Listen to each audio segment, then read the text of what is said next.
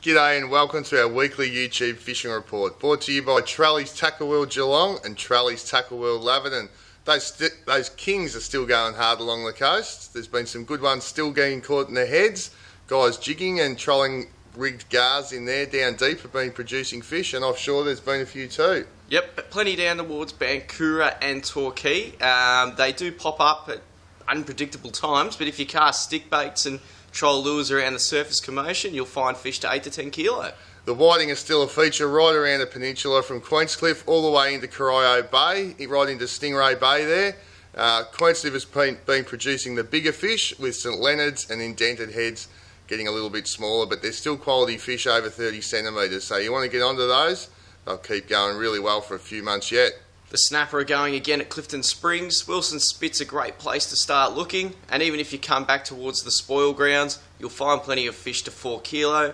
Just catch a few fresh squid on your way out from the grass beds just off the Clifton Springs boat ramp, and you've got some of the best bait. Purrumbete and Bull and Mary have been a feature on the freshwater side over the last couple of weeks, and they seem to be improving all the time. Those Chinook salmon have come online, and guys are getting those mainly at Bull and Mary, with some quality fish to over 4 kilos in the last week or so.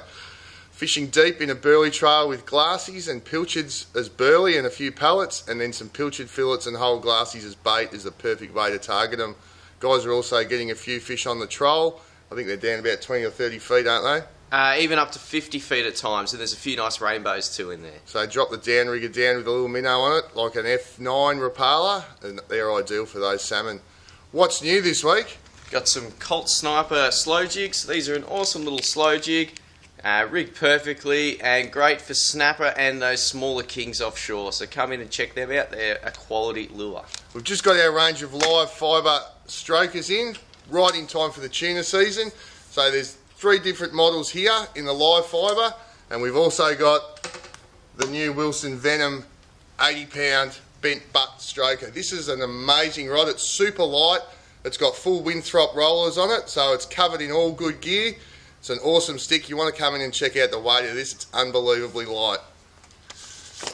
On to the specials and the sale this week. Our Easter catalogue's on now, so come and check that out. There's heaps of great deals. We've got Shimano Siennas, a classic reel for $29.